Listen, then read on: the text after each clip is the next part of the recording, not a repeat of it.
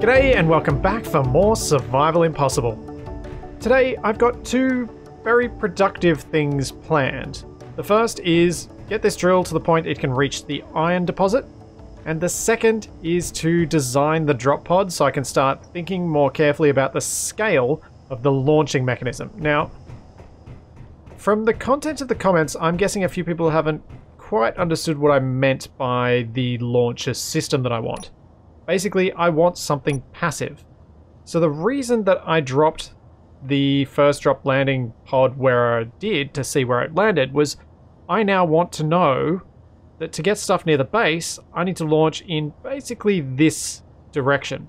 So I'm going to fling the drop pods passively using either pistons, or I'm actually thinking of using hinges and pistons. So basically I'll print the thing, and then I'll extend the pistons that the thing's on, and then using the hinge like a pendulum, I'm just going to fling it out forward.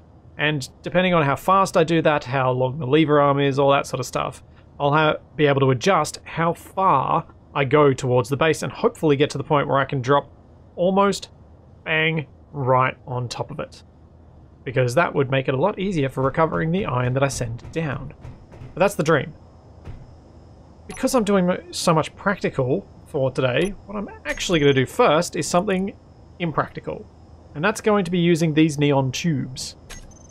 Capac and I were messing around with building some stuff in a world, and he came up with an idea that I hadn't seen before of using these neon tubes as power cables. Basically, because the neon tubes are actually emissive strips, not lights, if you make them completely black, they don't emit any light at all, and they look a lot like plastic, shiny tubing.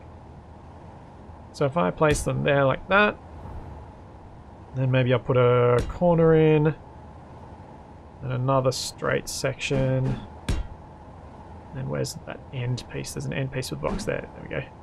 And an end piece with a box, and then I need to fill in this little gap there. So if I place those in, you'll see, once they're welded up, they do a pretty good job of standing in for power conduits. Which is kind of nice, because I used to play with a mod that had a lot of power conduits in it, and it's one of those things that I kind of miss. It's also potentially a way to replace what I used to do with the pipes from Ixter's decoration pack. So anyone who's watched Survival maybe would have seen that I did this sort of thing with those pipes to add decoration to otherwise bland walls. So if you don't want to spend, well, if you don't want to have your shape changed to create detail in the wall, you can add things like this to it. Energy which I think works pretty well. So that's kind of my little decorative bit to start off today. Now it's time for something a little more practical, but still with some, you know, visual design elements to it. Come on, drink your water.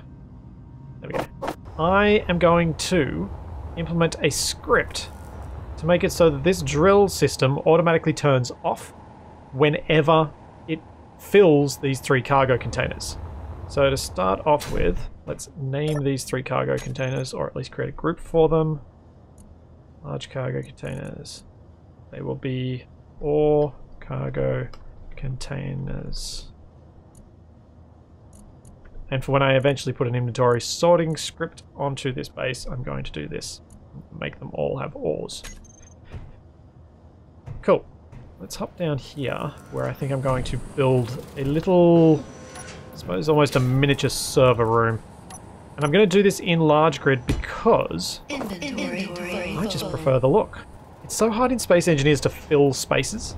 So by using rotors and placing a small head on them and then building small programmable blocks and timer blocks, I feel like I actually cheat myself out of the opportunity to have lots of buildings, like lots of rooms that are full of stuff. So I actually kind of, in a weird way, like having the bigger blocks.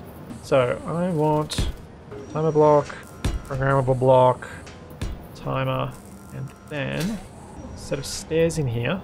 And I might just weld these blocks up because they're going to be completely welded. They're not going to, they're ones I know I can't remove because these are actually the beams that go into the asteroid to support the whole station. And then I'm going to do something a little bit different to how I've designed stuff in other areas. I don't want to put catwalks on these beams. I want them to be their standard armor. So for the railings, I'm going to use railings rather than catwalks. And I'll leave that open for now. I'll improve my occupational health and safety from Star Wars level to slightly not quite as bad as Star Wars level. But I still want to be able to walk across to each of these containers, so I do want a catwalk for that section. However, what I would normally do is put catwalk on here, so I've got an attachment point to put catwalk there. But I have another idea. I kind of want to show this one off. That should be a double. Then, this double railing here creates an attachment point to put a straight railing there, which then becomes the attachment point to put a grated catwalk with a wall there, and then another railing straight here, or if I wanted to instead, to try and keep that block clear in case I need it for something, I can do this. Get the corner one, put it there. And I now have all the railings, and I have the catwalk only on the block that I want it on, which allows me to, say, put a monitoring LCD down here, like so. And I think when that's welded up, the tiny little bit of pipe that sticks out beyond the catwalk, you're barely going to notice. And I feel it works pretty well. And we've got our little server room and the script that I am going to run. Let's have a look here. Edit, browse script. This one is from Ufol Beer Seeker, who sent me it in a comment. I haven't seen any others that do this specific treatment. Basically, what it's going to do is detect when those cargo containers are a specific level full. Let's actually make it a bit more than that.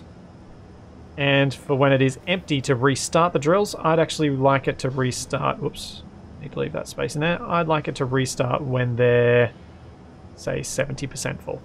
So I want to actually operate at the fairly full end, because the drills may reach their end anyway, so this just... I think for my purposes this should work a bit better. And then I need to set my timer block names, which will be Gravtoroid, TB, Minor, Full. And I'll do the same sort of naming convention for the other one. Once I choose a name for this base, I might name it something else. It's kind of like a way station sort of thing. I just haven't had a name that's really felt right yet. And then it's ore cargo containers, and then this will be drill PB text panel. It's going to catch an exception for the moment. When I replace the name of this text panel and recompile, it'll say script loaded. And it's still caught an exception. What have I done wrong now? Did I do the name wrong? Did I not save the cargo containers? Looks like I did not save the cargo container names. There we go. Now it's working. So, if you actually manage to, energy critical. Oh. As I was saying, if you actually put all of the groups in that you need and all the things that you need, the script works just fine. It's just I might have been missing a few things. So it's telling me it doesn't have the timer blocks yet, and that's because it doesn't. I have not named them. So for the timer blocks to work with this script, what I wanted to do when the when the cargo is full, is stop the pistons from extended, which means switch them off, and also switch the drills off. So if I hop in here and go timer block, so for full, setup actions. We have our pistons, Gravtoroid brace drill pistons, toggle off. That doesn't include my extended one, so toggle it off. Then we have drills. Gravtoroid base drills, toggle off. And lastly is the rotor. Drill head rotor, toggle off. Now I think the drill head rotor might not have enough Oh no, it's got plenty of braking torque. Cool. So that's the full timer, and then the empty timer will turn on the drills, turn on the pistons, turn on the extend piston, and turn on the rotor. And that's it. The script will alternately trigger the empty or the full state. It'll only trigger it once, and then it'll just wait until it reaches the other state. So I'm going to have to initiate this whole system each time I drill to a new location, but that's fine. That's actually what I would prefer. So let's turn all the drills on, and let's grab all the pistons, turn them back on. That's going to continue drilling until it gets all the way, have my lights on, all the way into here. And then I have to think about how I'm going to expand the drill to reach further in, because I kind of want to drop the drill head down here while I retract all the pistons to increase the amount that it snakes around so that I can push it. Ideally an extra... Can I see the iron from here? So from this distance, it needs to go an extra 25 meters minimum just to hit the iron and get a little bit of it. But if I could push it an extra 50 meters, 60 meters, that would be much, much better. But I really wanted to set up this system for the drills with the script to turn them off, so I don't end up wasting some iron if I'm not paying attention. So while that drill is getting all the way in as far as it can go, which shouldn't take too much longer. I know I've got the pistons moving incredibly slowly. They are literally moving at, I think, 1 millimeter per second per piston. So for 10 meters, you can imagine how long that's going to take. And with simple mathematics, you could probably figure it out too. So, while that's happening, let's have a think about the drop pod. And how I might have to launch it. So I'm imagining some sort of printer system down here, say coming off one of these junctions, and then a rotor mounted off, like a rotor mounted thing. How will I do this? So I need a printer system, I need the rotor hinge mounted launch system, and I need a whole bunch of cameras to be able to supervise it from the planet. What else do I need? That's kind of about it. So I'm going to lay out a mock-up up here. The reason I want to do that is I just want to have an idea of the scale I'm going to be working with before I start designing the launcher mechanism and printer mechanism, because I need to know the scale to design the printer. The first question I'm faced with is what size of cargo container, and it has to be small grid. And it has to be small grid because, as you can see, all 3 versions of small grid cargo containers do not require grids, whereas both versions of the large grid one do. But whether I go with a small grid large cargo container or a medium one is what I am debating right now. So if we have a look here, the medium cargo container can carry 3,375 liters of stuff. The small grid large cargo container is exactly the same size as the large grid small cargo container and holds, it's almost 5 times as much. Yeah. So it's a lot more in a somewhat convenient package. And I was inclined to go for this as my possible design.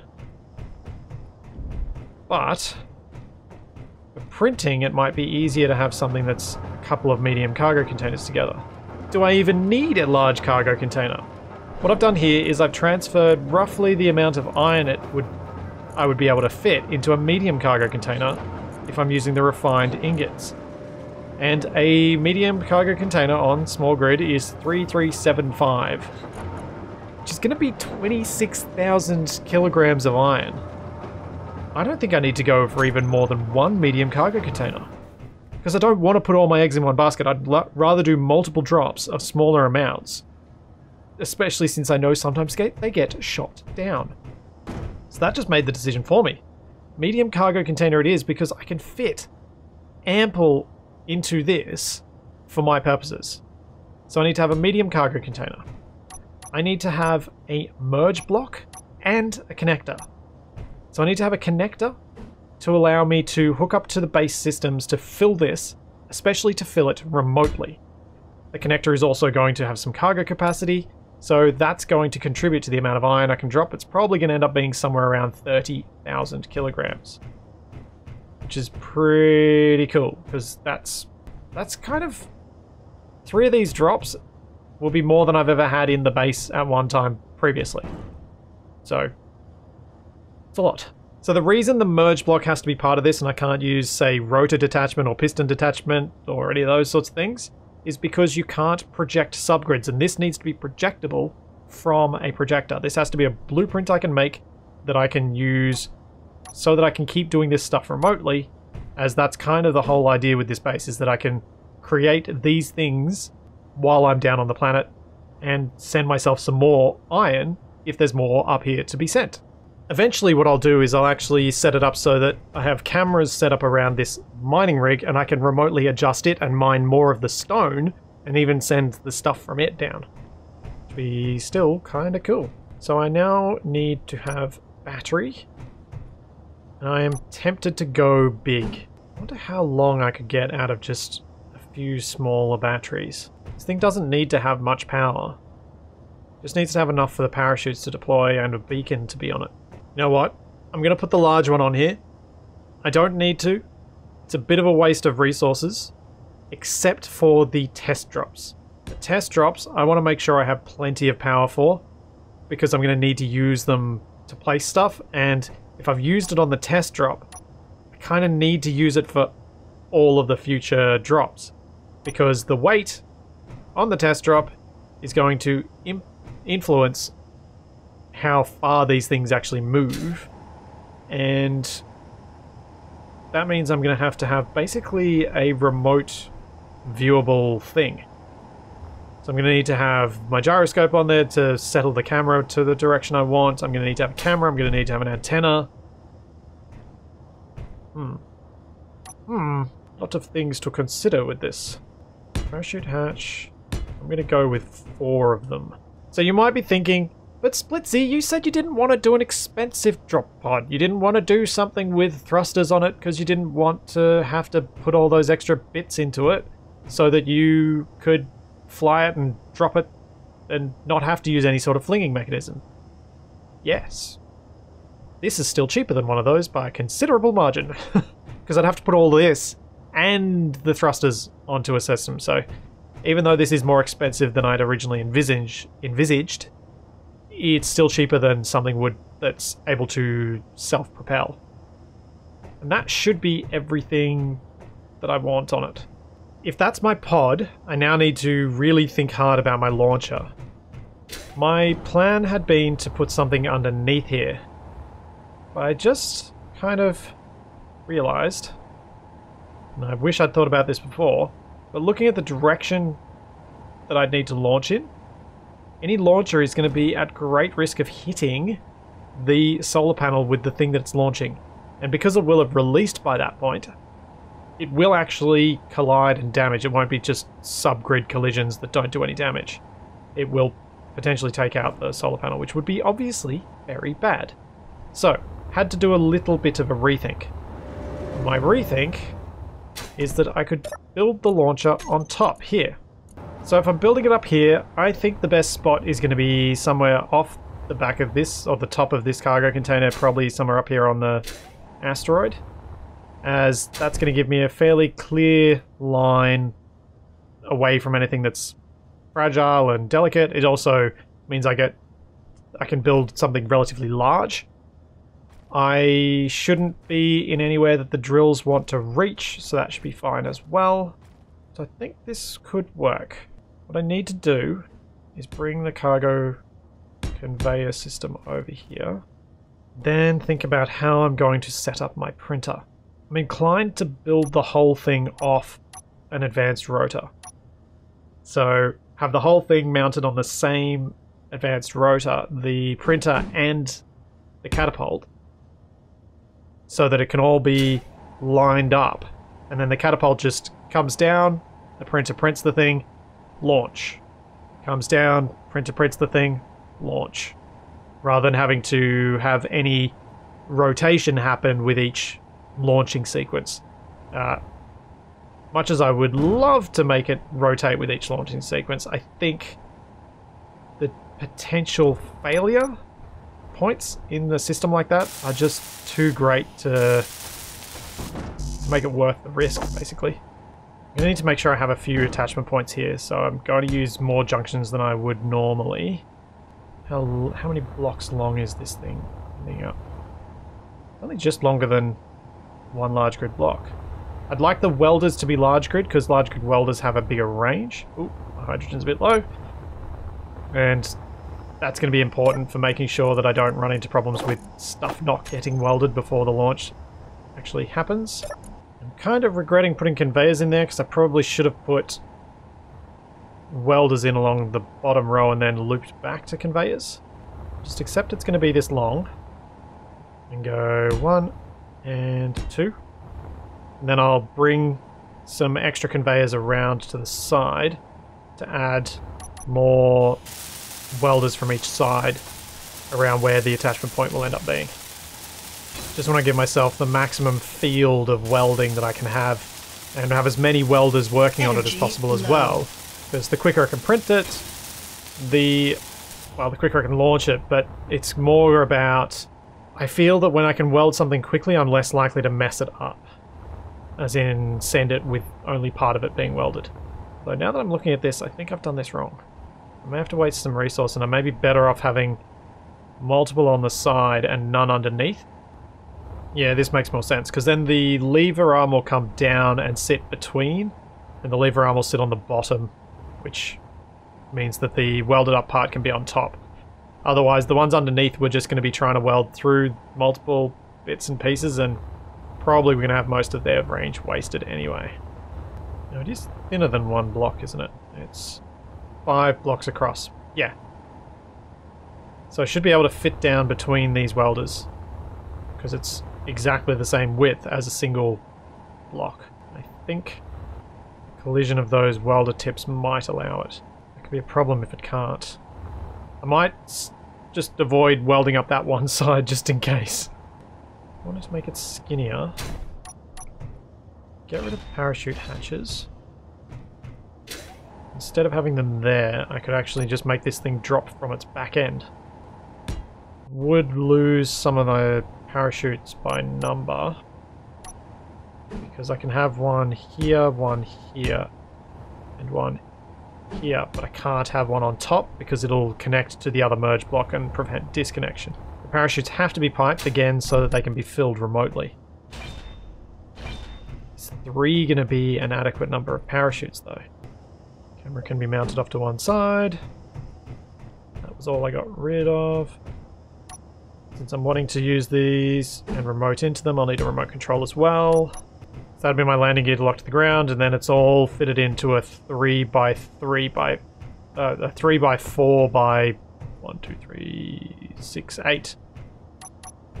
Yeah, that's probably a better footprint. I was worried about the parachutes though. I can actually change this up.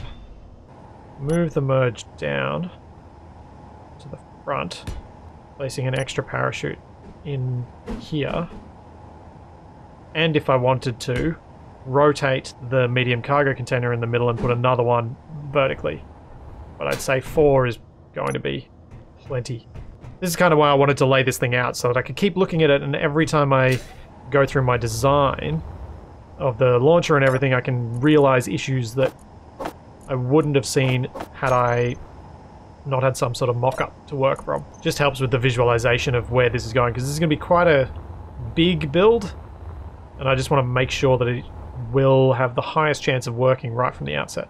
Plus, this catapult, it's going to get some greeble at the end. I'm not just going to leave it all as tubes, because I don't really want it to all just be tubes. I want it to look supported. Alright, well, I've got this welder thing there. That means I just need to have the launching mechanism and the projector merge block connector mechanism. I want to use a large grid hinge because they're going to be... it's going to be a lot stronger than a small grid. And then what I'm going to do is place for conveyor tubes, followed by an advanced rotor with the head cut off and a small one added. And that gets rotor locked and set to 0 and 0 because I do not want it to move. Cool. Now let's spin this hinge down so I can make sure that everything does get positioned properly inside the welding field. Alright, I left myself plenty of room, that's what I was hoping for. So what I need to do is line up the connector and the merge block, and then figure out where I can put a projector. And then it's basically done, and then it's time for building some faux launchers that get loaded up with gravel. I kind of want to line this up right in the middle, which means actually not needing that conveyor frame. And just going with curved tube. And I'm going to put a frame in.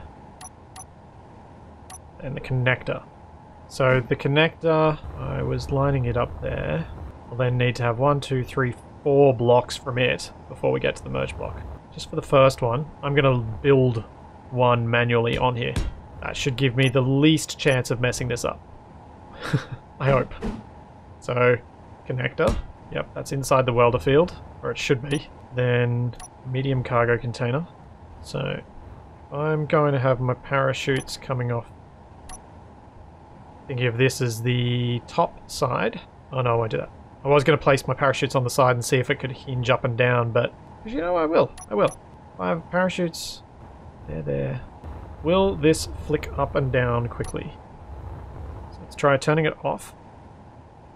Let's set our velocity to something fast. And watch the fireworks. Upper limit. Let's bring it down to 0. 3, 2, 1, launch.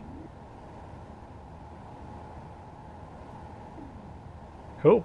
And where's my reverse? Reverse. Yeah, there's no clanging on those welders at all. Perfect. And almost out of H2. Fuel low. Ooh, 8. Really got to stop taking my eye off my levels. Now, with the low gravity here, the hinge should be enough to launch this quite a long distance, because it will both be able to launch it up and go to even lower gravity, but also because of the way Space Engineer's gravity works and the speed limit, it's going to take a long time before the gravity is eating away at the horizontal velocity that the kind of catapult applies to it. No! I forgot something important. It's going to be the easiest way to do this. Oh, that should be locked. So if I get rid of this conveyor frame, I can put a sorter in there, which I should have put in there, because I need to put a sorter in there to push iron and canvases into the thing. So conveyor sorter. That was lucky. I didn't even mean to put that frame in there to create that opportunity. That would have been annoying if I hadn't, though. So yeah, the conveyor frame the sorter will be able to be set up to pull iron and canvas and nothing else, and fill the cargo container. It'll fill both connectors, but it'll also allow the parachutes to end up with canvases in them. Let's weld this thing up, get some lights on this rig, and then I guess weld up the drop pod and see how it goes. I guess I should see how much these welders can actually weld, because they might be able to reach across to the other ones, but I don't think they can. And at some point I'm going to need to remember to build a sensor in here as a safety device, just in case I'm ever flying around this thing. Oh! I also just realized something. One thing I am going to need to do is set up an inventory manager script with the basic components that are required for one of these drop pods, so that I always have enough parts, and that if I start using them up, the assembler will automatically kick in and start making more. So I need a little timer block on here for setting these setting this connector to constantly try and relock. So as soon as one's welded, it'll relock onto it. So, Energy low. timer. No. TB. Setup actions. Catapult. What it's going to do is lock, and then it's going to trigger itself to start. I don't want this happening too frequently because then it's going to potentially mess up my launch sequence. But I need it to happen automatically so that the system can reset relatively quickly. So I think having it on a 10-second timer is actually pretty good. So it should start, and then in 10 seconds those connectors will lock. So that's just going to keep running and it'll automatically lock it every time. Because this is merge blocked, you can get rid of these. And... oh, bad place for my hydrogen to be very low. That wasn't what I was actually going to say. Energy I was actually going to say. Was something about turning off the merge blocks so that I can get a blueprint of my drop pod. So I'm going to turn off this one. But it's still locked to those connectors, so it's fine.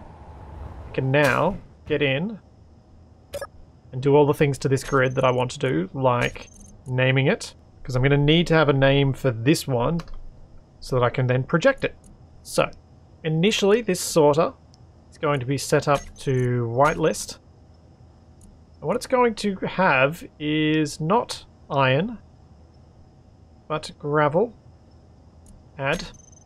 And it is going to... stop doing that. It's also going to have canvas. And then it is going to drain all. That will hopefully fill this connector and the cargo container with gravel. May not do it super quickly because it is only one sorter. Yeah, so it's already full of gravel. With this being full of gravel, it should be a reasonable weight approximation while not being a high cost to having iron in it instead. I am trying much harder to make sure that I name my blocks as I go. Blueprints. Help if I actually made the blueprint. Remember the shortcut that people kept reminding me of, Control-Shift-B. That's created one for the ODP. And we can go back to our projector. Blueprints. DP.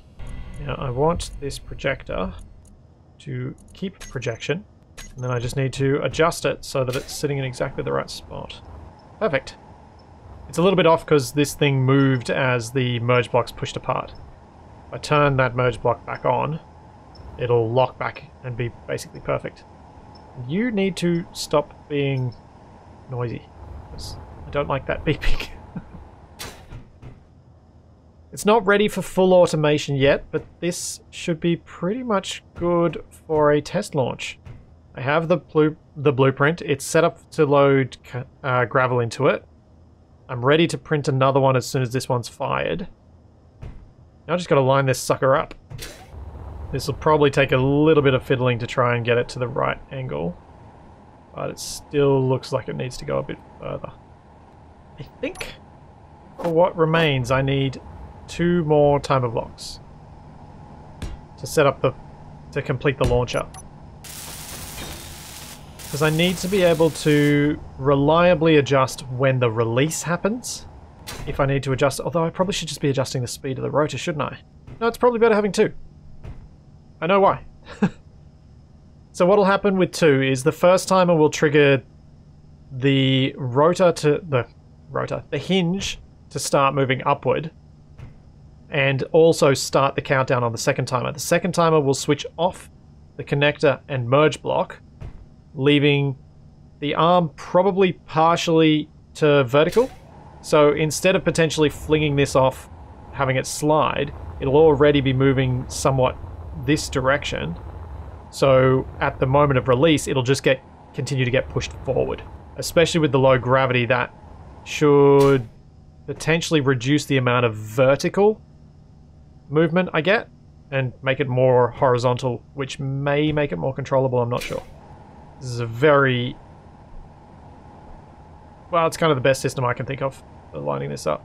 I think that's going to be pretty good. Let's set up that timer block. Those timer blocks.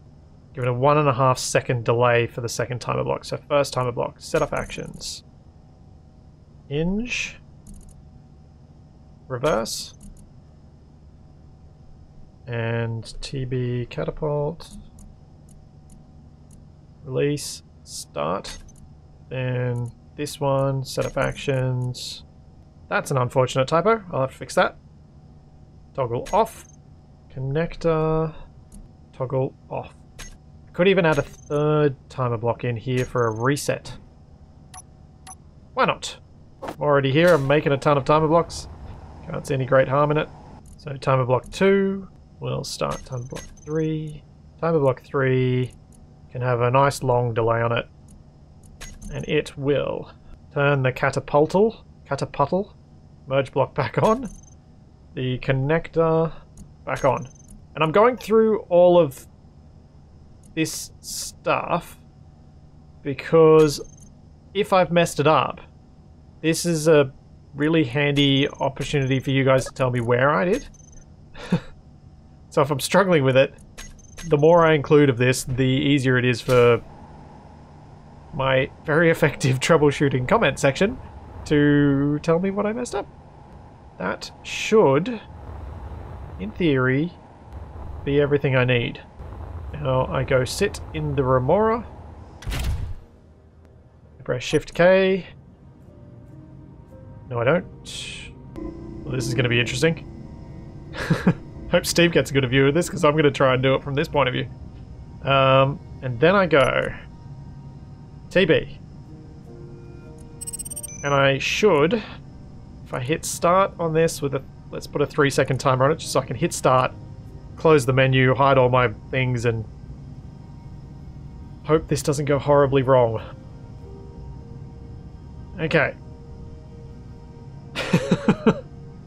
I will automate more of this stuff as I go along and I improve this, but I'm interested to see just how far afield this is going to go compared to the original one. Let's hit that start button and hope it works. Start.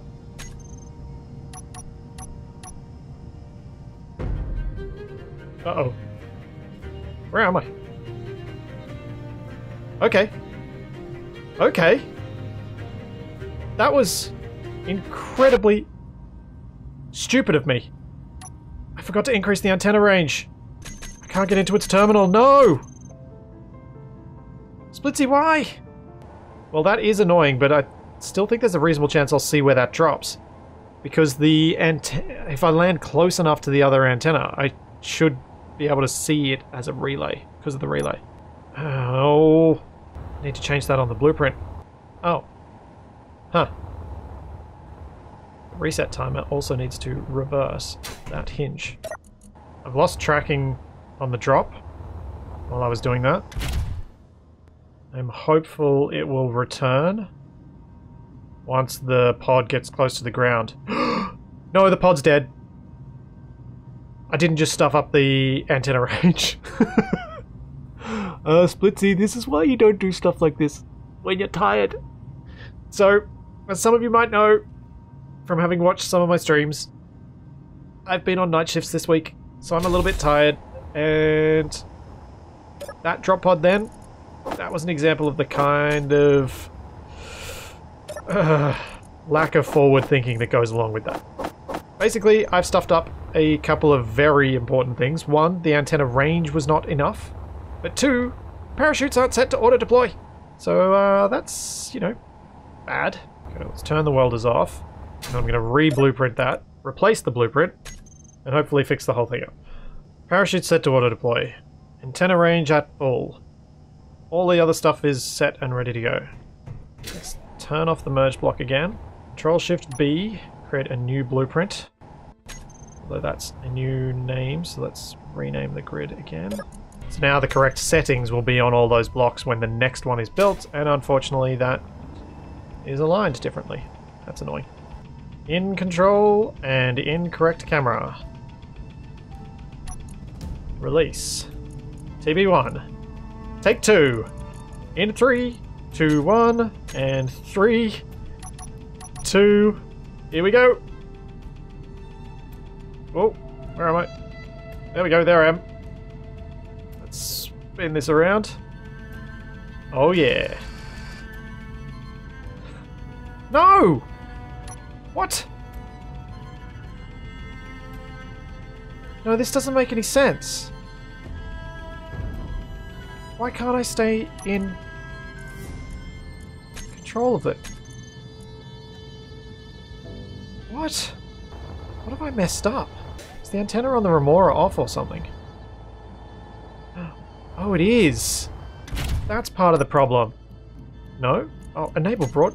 What? Marr. Control. View. There we go. Now we're back. Where's the asteroid? There it is. There she goes.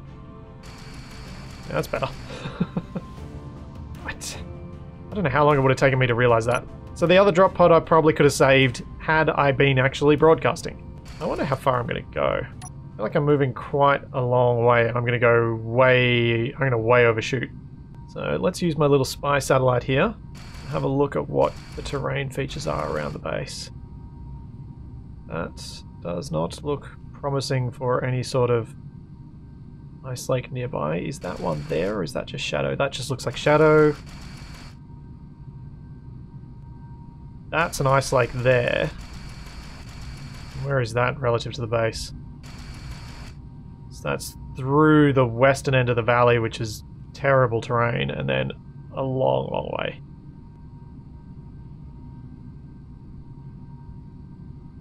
Yeah. I think that's an ice lake out there too. Which might be easy to get to if I kind of travel from home base down along here, around, and then all the way out. I could, in theory, do that trip, I think. Actually, I might not overshoot. I'll be interested to see how accurate my alignment was, to see whether I'm in a nice straight line from first drop landing to home base. I think I'm going to be a little bit off, but not too much. I think I'm going to need to watch the next launch from the bases, like not in first person view of the drop pod, because I'm not sure at what point on the launch sequence I got released and whether adjusting that could adjust my distance, because I'm going to need to play with that. I'm also going to need to play with the speed of the hinge on launch, because it's got a fair bit. I think it go twice as fast as I currently have it, because I think I had it at 15 RPM. It looks like might be landing almost halfway in between home and the first drop landing. So not a bad effort for the first drop. We'll just ignore the other one that's smashed somewhere on the ground around here. Ugh. It's the goose all over again. Although, nowhere near as bad, thankfully. Okay, parachutes are deployed. I am still moving relatively quickly. Turn the gyro off. The reason I want to turn it off is I want to see how this lands without me in control. Liftsy, 1.8 kilometers away. First drop landing, 1.34. Okay, I need to go a fair bit. What the? Part of the drop pod survived! How cool is that? Oh, and I'm locked. So, part of the first drop pod survived. I am not far from it at all. So the accuracy is pretty good. I don't think it's going to be good enough for a kind of capture mission, where I have like a grinder pit set up for these to just drop straight into, get ground down before they even really land. I think I'll need to have some sort of crane or something very nearby wherever it lands, but a crane would be enough. This sort of range, it should be pretty good. Cool. We have definite forward progress on that front, but I want to now work on this thing. So step 1, toggle you off. Step 2, toggle the drills off. Probably should have done that as step 1 because now I'm doubling back. And then how am I going to go about locking this down in a way that will allow me to expand the drills the way I need, in kind of the idea I have in mind. I'm going to start by laying out the extra drills I want to add. And there are a couple I do want to add that that people suggested that I think is quite a good idea. Basically, it's going to be a drill pointing outward at the back here to hopefully help with the situation I have when I pull the drills back and I want to clear out extra terrain to be able to move them around so they can carve their own way rather than me having to carve it. And I feel like what I'll need to do for that is something like this. Hopefully a drill like that'll do, but if it doesn't, then the next thing I would do would be add another one sideways like this. But I think that one should be enough to at least help the situation dramatically. Uh-oh, uh-oh. Fuel low. Oh dear. 7 hydrogen. No! To walk up the asteroid, not fall off into my mining hole. Right, now that I've added those, I've got the basic Energy equipment low. I need so that I can place down the landing gear to lock it in place, to move the whole thing back and expand the piston array. Alright, locked down. That means I can detach this. Withdraw all the pistons. Expand. Oh wait, no. That's not what I want to do. I want to attach. I want to use build vision, which can do something that vanilla can't do, and detach the piston. Because then I can reattach another piston to that. So now what I've got to do is, just as long as my new piston rig lines up where this one ended, I will be just fine. This is going to be a bit fiddly because I have to go back to that same spot, but it should all still work, I think, with what I've got in mind. Alright, lights. Not do that. Let's just make this thing a bit fatter and flatter. Even though I could make it into a nice little cross shape or, you know, a little box or something. I'm not actually that tight on space, given how large the drill head is. So I can do something like this. How much low. do I really want to add extra here? I think I'll go one more. Then my curves up. Another piston out there. And that is an extra 10, 20, 30, 40, 50, 60, 70 plus 1, 2, 3, 4, 80 meters in that this will go compared to what I had before. Hopefully that's going to be enough. Oh. Rats. I'm going to have to get a little creative with my drilling. I might have stuffed up a bit by pushing this drill head out so much further than it was before. Then attach. So this function of build vision that allows you to attach and detach things that you might not otherwise be able to normally can actually be used to attach large grid wheels to small grid suspensions. So if you want to do something really silly, you can do that. Awesome. This appears to be working just fine.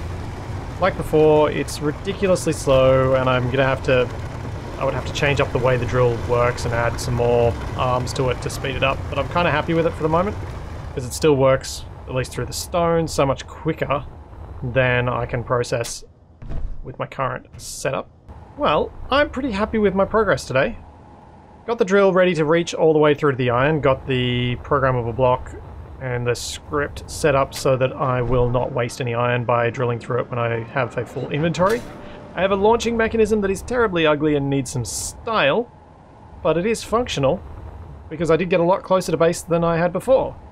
So next time, I'm going to do a few more launches and see if I can get even closer and get ready to actually send some of that iron down. This thing's going to get all the way through to the iron, potentially today before I sign out. And that means I can then work on more of this little base here. Underneath, instead of the drop pod launcher that I was going to make, I am going to make an escape pod launcher. So there's all that, and plenty more to come, and I will see you then.